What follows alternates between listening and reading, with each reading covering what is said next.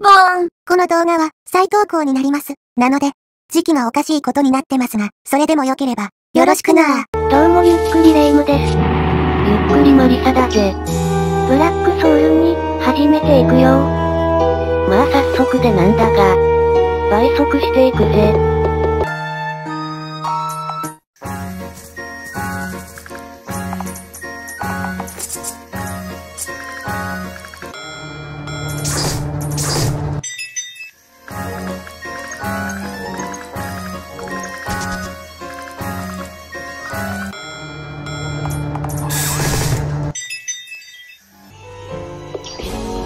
キノコ盾って、盾に金がこびりついて毒キノコがついたとかじゃね。おお、別の意味で凶悪な盾だね。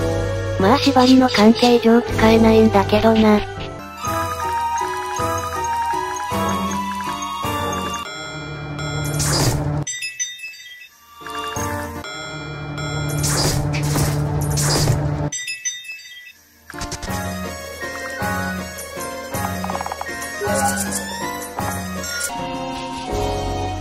また寝てるのか？こんなとこでよく寝れるわね。もしずぶとい神経で寝れるとしたら、のび太とブ11ぐらいだろうな。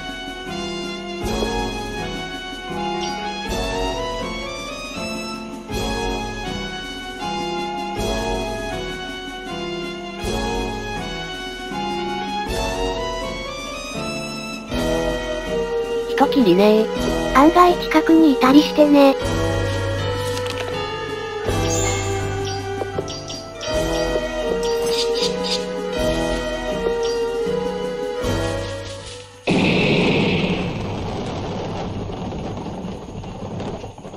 レ夢ムのせいでフラグ立ったじゃねえか。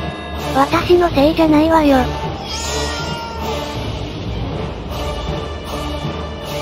今回は3人で共闘ね。前作の召喚がない上に懐かしいチーム戦だな。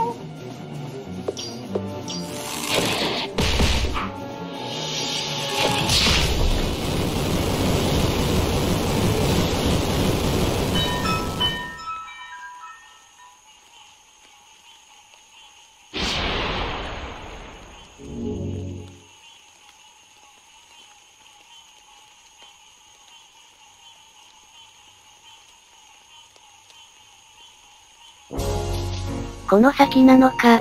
方角的に夫人の家だけど、もしかして旦那さんなのか。家と言ってるしそうだろうな。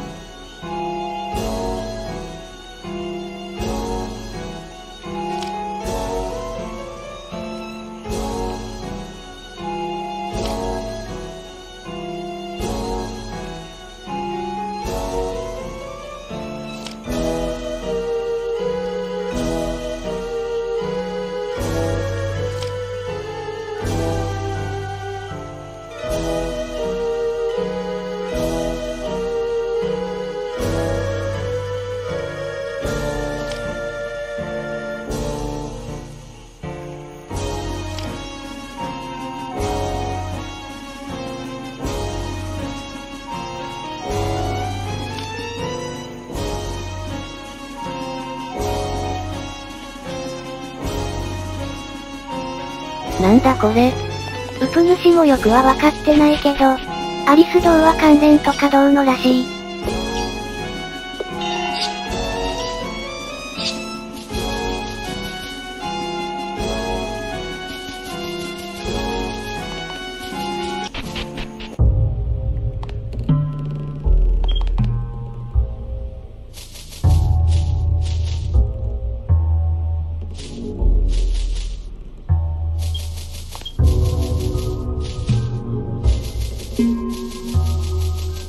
騎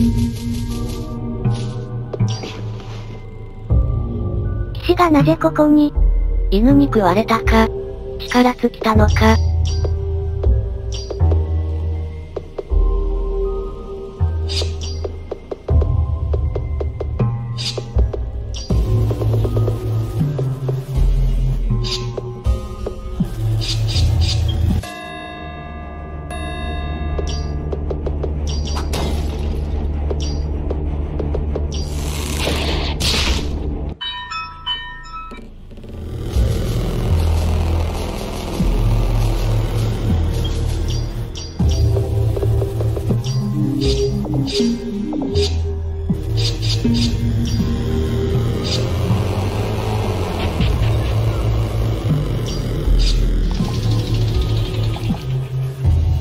また悪夢霊か。どうする？戦闘を避けるか。気が変わった。勝てるの？初見はボロクソだったのに。みんな、悲しいわ。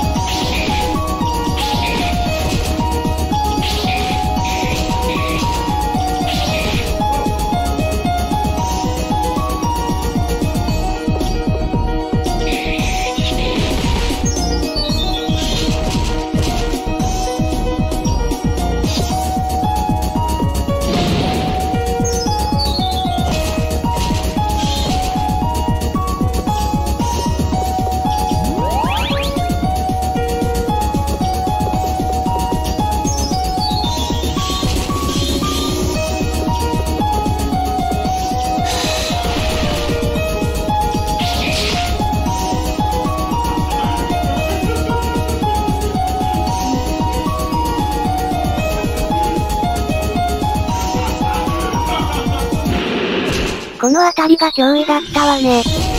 防御一択の頃は本当にそうだったな。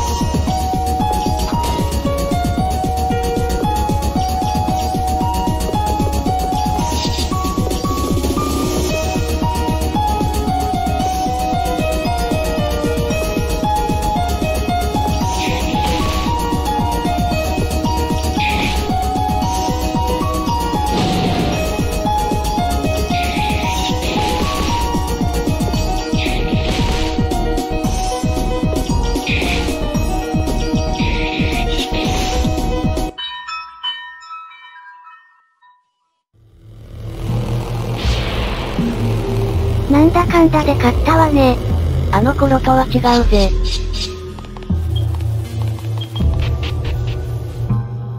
ミミックなのはすでにバレバレなんだがな。かわいそうだから乗ってあげましょ。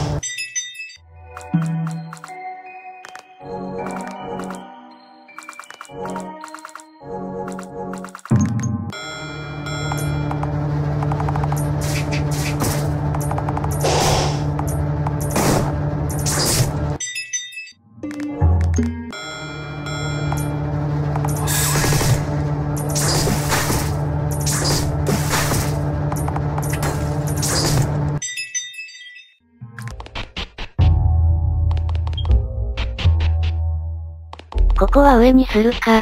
まずは下から行きましょ。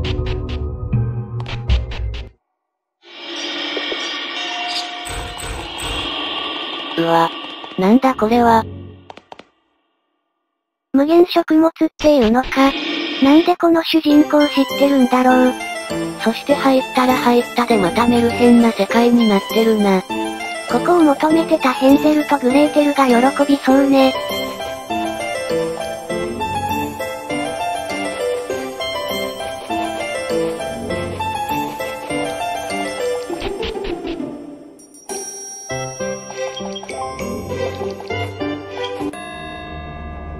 ありね。こんだけ甘いのがあれば虫も寄ってくるだろうな。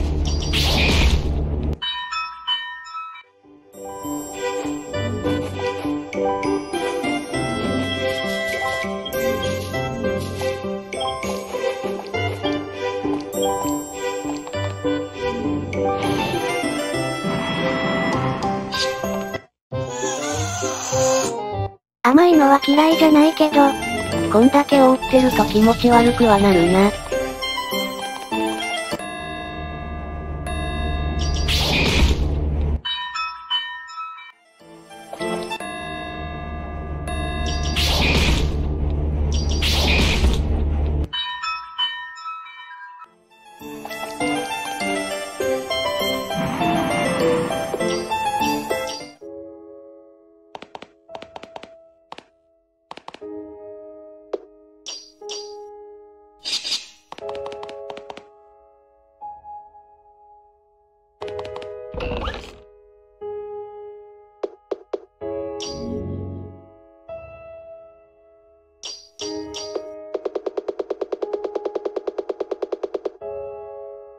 要するにメタル化するんだな。まるでなった人がいるような言い方ね。配管工のおっさんがなったのを見たからな。見るからに重くて不便そうだった。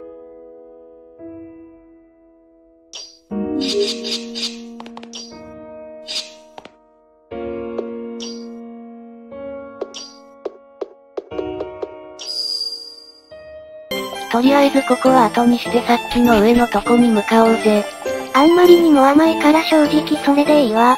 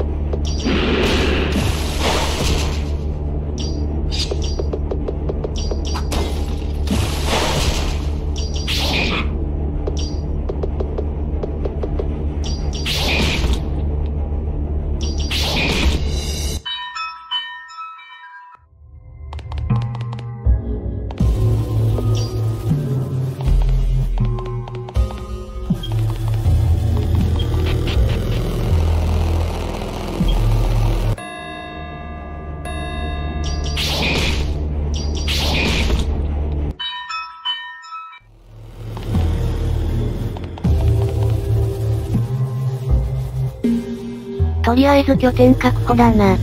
また猫がいるわね。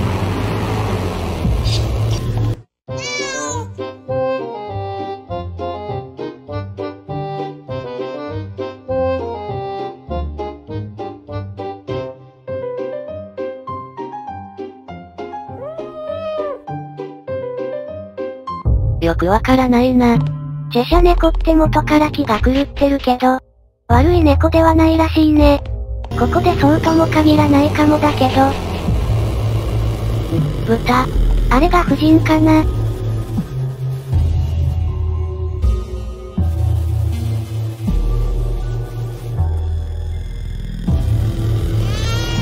赤ん坊の声？豚とは思えない鳴き声よね。なんだこの分回し。鉄球投げか。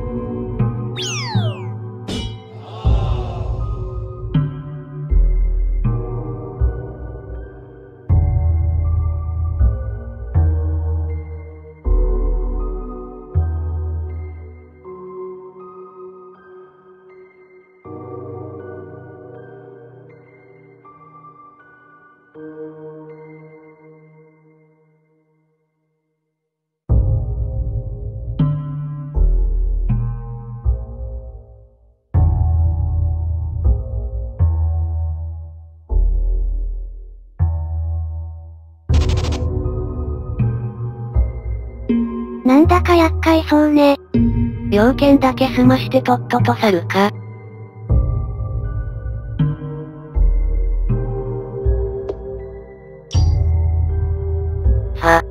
いきなり首切るとか女王並みの気違いかよ。